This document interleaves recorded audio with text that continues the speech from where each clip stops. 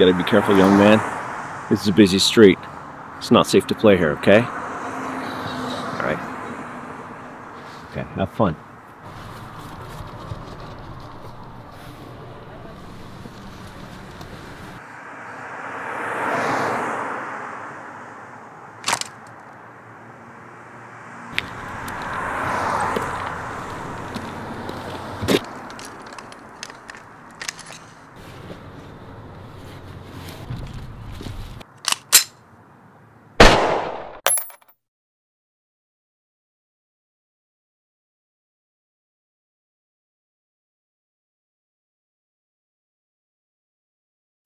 But why would you make my favorite pot roast when you know I'm gonna be working late tonight? Why not? I was craving it. I think you like torturing me. You call it torture, I call it the art of persuasion. Persuasion, huh? So how late are you coming in tonight? I can try and keep it warm. I don't know. Whenever I think I'm done, they plop something new on my desk. You know, I heard an officer got killed in cold blood today. Oh yeah? Where'd you hear that? You know where I heard it? It's all over the internet. Well, luckily, I don't work in the field. It's still a dangerous job, Matthew. Yeah, and so is working in a factory. No one's asking you to work in a factory. Well, what is someone asking me? I don't want to fight about this again. You told me that is what you want to do, and I will support your decision. I'm just worried about you every day you leave the house. You don't need to worry about me. Yeah, but I do, okay? I do. You know, Sean came by today and he told me he would gladly put in a good word for you at the forensics department. Oh my God, here we go again. Sam, I don't need your brother's help finding employment options. I know you don't, and no one's asking you to apply. I'm not. Whatever you want to do with your career, I'm happy with it, and I will support you. It's just an option if you ever want to take it. Okay. Thanks, babe. Oh, I have to go. Can I message you in a little bit? Yeah, that's fine. I love you. I love you too. Sorry about that, Cat. What do we got? What we got is a dead officer. Shit. Who was it? It's Ramsey. Ramsey? Oh my God. What the fuck? It always happens to the good guys. What happened? He's on the south side, patrolling. Went to get a coffee. He was getting his cruiser bullet through the neck, DOA. We got the confessed kill in the room right now. You want me to handle it? Yeah, but there's a lot more I gotta tell you about this, Davis. Person who shot Officer Ramsey, 15-year-old girl. You're shitting me. Why? We don't know why. But you said she confessed earlier. She did. She called us. You believe that? She called the cops on herself. We got to the scene. 15-year-old sitting there with a gun on the curb, saying she doesn't want a lawyer. She wants to give a public confession. Wait, like, Captain, what the fuck are you saying? So, a 15-year-old girl just kills Ramsey in cold blood, calls the cops on herself, and she's in the room willing to confess. Yeah, but you know, because of her age, we can't really talk or listen without a lawyer or parents present. Well, where the fuck is the lawyer? The lawyer's on the way. Parents? The mom's been notified. All right, then. Davis, I need you to go in there and do something for me. I need you to go in there and talk to this girl off the record. I need you to find out what happened before this lawyer comes in and tells her not to say what she wants to say. I need you to go in there and find out what happened, why this happened to Ramsey. Ramsey was a good cop, Davis. Ramsey was a family man. Like, we're all shook up, right? I just need you to go in there and I need you to find out some answers for me, Davis. Hey, say no more, Cap. I'll do it for the team. I'll do it for his family. I'll figure out the reason why. I know you will, Davis. Off the record.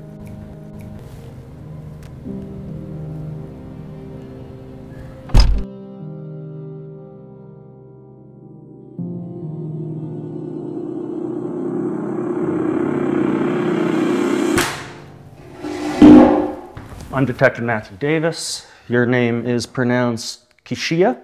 It's Keisha. Keisha Thomas. Before we begin, I just want to let you know everything we say here is off the record. Nothing we say can be used in court as evidence, not even a confession. Since you're a minor, we're required by law to wait until your lawyer or your parents arrive. I have a feeling you don't want that, though. Why do you say that? Because one person doesn't just kill another person, calls the cops on themselves, gets arrested, and is willing to confess without having a reason. I'm here to figure out what that reason is. Even though you can't use it in court? Are you gonna tell your lawyer something different? No. Okay, so fulfill my curiosity. Why don't I just wait? What's the point in saying all this shit twice? Based on your perfect criminal record, you've never seen the inside of an interrogation room before. So let me tell you how this goes. Your lawyer is going to arrive and they will do all the talking. They will not let you say one word. You will not get your precious confession out. And if you want anyone to know your motive, the only way to get your story out is with me. So tell me, why did you murder Officer Derek Ramsey, a husband and a father of 2 boys?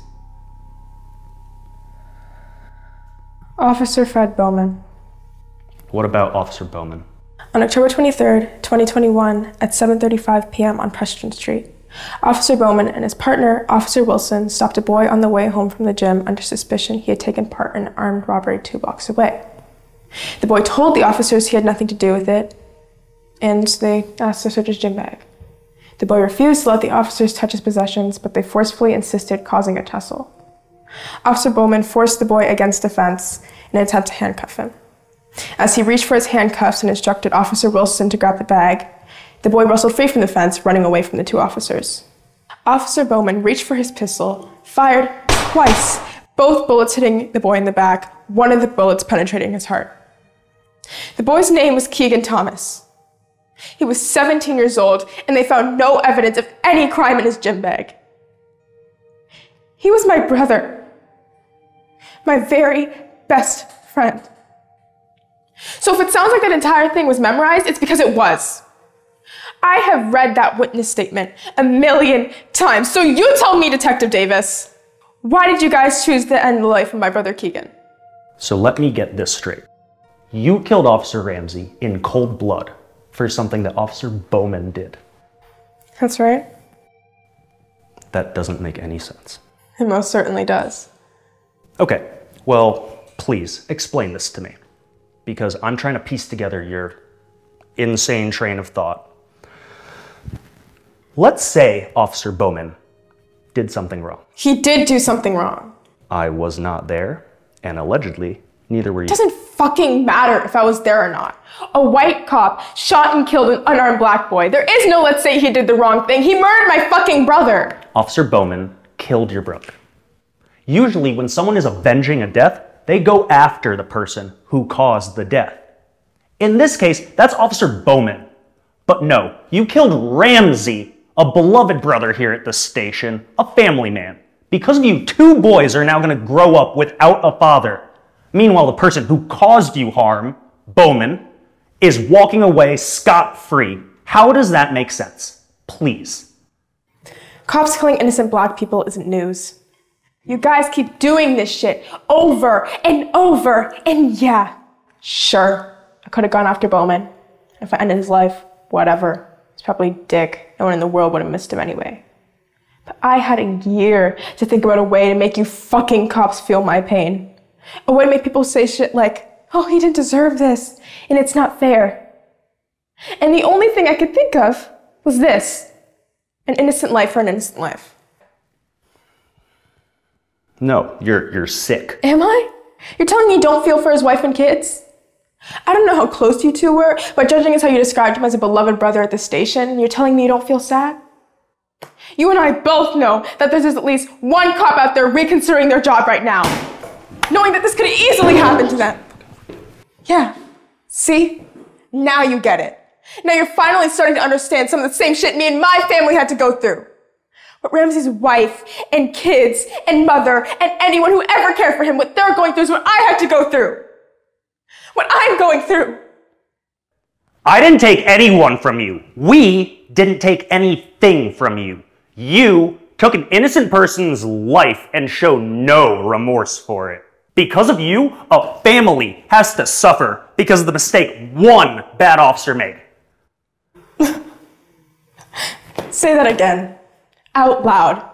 An entire family has to suffer because of a mistake that one bad officer made.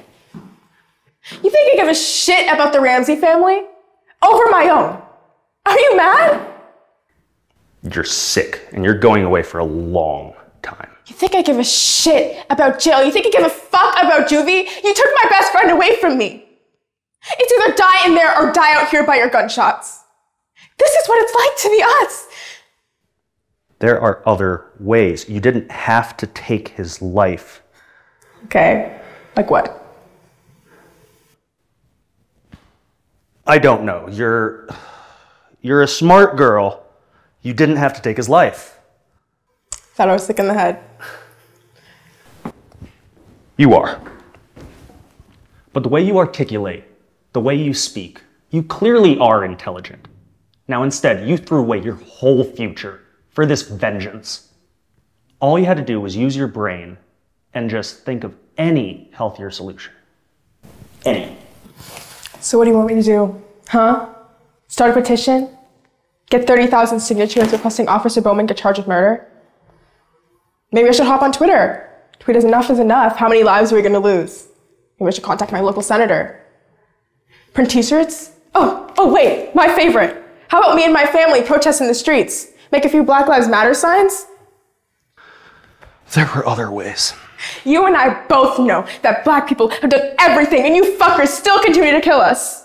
We have done it all and still no change. So the only option left is start clapping you guys one by one until you all realize. That is not a solution. Okay. Ever. So you tell me what other way I missed. Better yet, tell the guy behind that window what option I left out. They're probably your boss and BFFs with Bowman. Okay, yeah. I think we're done here. Do you have any kids? That's none of your business. Okay, fine. But you need to start thinking about who you sold your soul to. They got you in this room making excuses for a child murderer on your team. Ramsey was probably a good guy, didn't deserve to die. But neither did my brother. You're probably a good human too. Probably have a wife and kids too. But no matter what good you do or intend to do, you're always going to have at least an entire race of people who will never trust you and view you as murderers in our community. And if you're okay with that, then maybe you're not one of the good guys. Davis, counsel is checking in at the front. Don't let the press twist the headlines.